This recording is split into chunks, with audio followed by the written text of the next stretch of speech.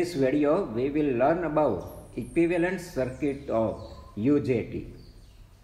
This is simple block diagram of UJT, that is Unijunction Transistor, and this is equivalent circuit of UJT. The equivalent circuit contains two resistors in which one RB1 is variable and the other RB2 is fixed, and one diode D.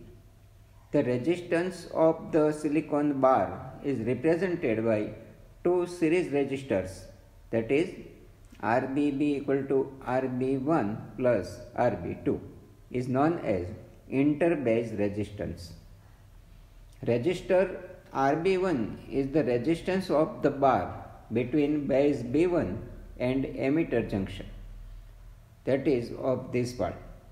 This is variable resistance because its value depends upon the bias voltage across the PN junction, that is between emitter and base B1.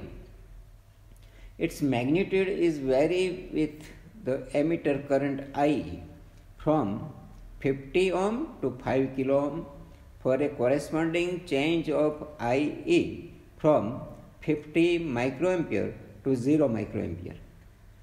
Resistor RB2 is the resistance of the bar between base B2 and emitter junction, that is of this part. The interbase resistance RBB is the resistance between the terminals B1 and B2 when IE equal to 0, that is RBB equal to RB1 plus RB2 when IE equal to 0. The value of RBB generally lies between 4 kilo ohm to 10 kilo ohm. A battery VBB is connected across B1, B2. Part of VBB is dropped over RB1 and part of VBB is dropped over RB2. With IE equal to 0, the current through RB1 and RB2 is therefore written as VBB upon RB1 plus RB2. Therefore, voltage across RB1 equal to RB1 into current through it. And current through RB1 is this, VBB upon RB1 plus RB2. And therefore, voltage across RB1 equal to RB1 into VBB upon RB1 plus RB2. Say it is VRB1.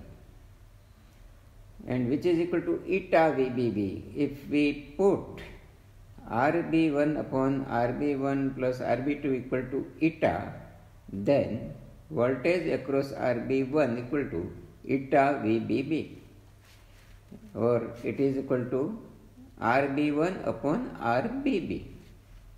From this equation we can also write eta equal to VRB1 upon VBB. The ratio eta is called intrinsic standoff ratio of the UJT. The value of eta is lie between 0.51 to 0.82. The voltage eta VBB appearing across RB1 reverse biases the diode, and therefore emitter current IE is 0.